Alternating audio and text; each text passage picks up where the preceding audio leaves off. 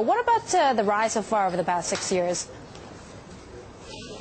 Look, I think there's more upside to the yuan, but it's going to be fairly carefully controlled by the PBOC.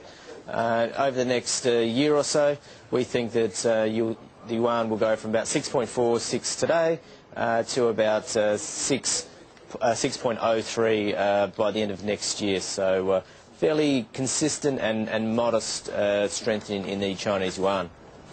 Yeah, as for the years, taking a look at the Bloomberg data, so the yuan has appreciated about 4.7%. You know, some were saying that when it was depegged, we could be seeing the purse strings really loosen. Some have been disappointed by how much flexibility the yuan has seen. How about for you and Commonwealth Bank?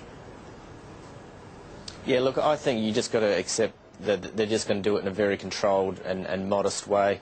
I don't think they're going to just let the currency freely float anytime soon. They've got to really develop their financial system significantly further, make sure the banks can cope with a lot of capital inflows and outflows, but also develop things like the bond market. So that thing takes a lot of time. The Chinese authorities have moved in that direction, but it's going to take quite a long time, I think. Okay, so I guess the hopes of being a reserve currency, is that pegged to when the currency, the yuan, will be freely floated? Yeah, that's right. I think there's a lot more work to do before the yuan is a reserve currency. I don't think there are too many central banks seeking exposure there. You need to increase the liquidity of the bond market and other markets in yuan-denominated markets first, and that's going to take a long time.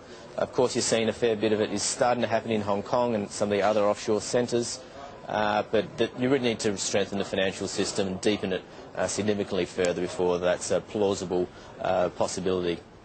I guess the question is timeline. When do you think that will actually happen then?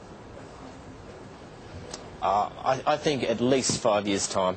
I think they'll move very slowly, a lot of baby steps, and then one day they'll say that they're going to freely float the currency. But that's a long, long way off from now. Okay, what about the inflation battle right now in China? Some are predicting maybe if we have inflation holding at 5% plus, it's going to push the yuan to appreciate a little bit faster than what had been anticipated earlier on this year. Yeah, look, I think that's probably right. The exchange rate is a tool of policy, and it can be used to bear down on those inflation pressures.